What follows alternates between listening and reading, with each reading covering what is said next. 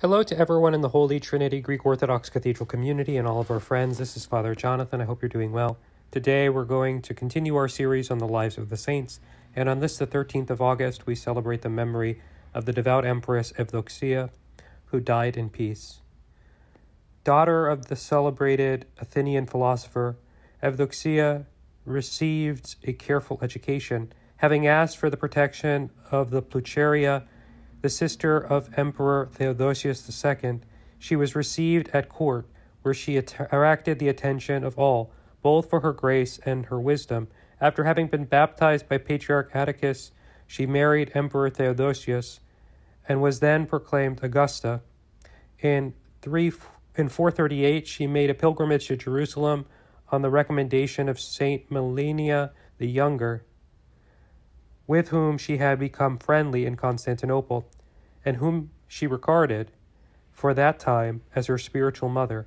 After having been present at the consecration of the first church of St. Stephen, celebrated by St. Cyril of Alexandria, followed the next day by that of other holy places on the Mount of Olives, Eudocia took relics of the first martyr back to the capital. Some years later, in 442, the empress, mistakenly accused of infidelity, was exiled to Palestine, where she remained to the end of her days.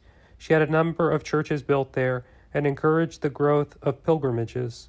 Nourishing a great admiration for the monks, and especially for Saint Ephthemius, she had a tower built for herself near the Lavra, known as Eudoxia's Tower. During the troubles that followed the Council of Chalcedon, and which divided the monks of Palestine over the canonicity of Saint Juvenal, Eudocia, being troubled, sent to consult Saint Simeon Stylites, who replied, "You have there Ephthemius the God-bearer. Follow his teachings and admonitions, and be saved." Putting her trust, then, in Saint Ephthemius, she returned to the Orthodox party and fell asleep in peace in 460. Her body was later taken to the Church of the Holy Apostles in Constantinople. By the prayers and supplication of the holy martyr, the holy Empress Eudocia, who died in peace, may the Lord God have mercy on us and save us. Amen. God bless you. We're here for you. We love you dearly. Don't hesitate to reach out. Call us, email us, leave us a message on social media. Leave us a note in the comments section. If you'd like to support this ministry, remember to like and subscribe to our YouTube channel and follow us on social media. Again, God bless you and have a beautiful rest of your day.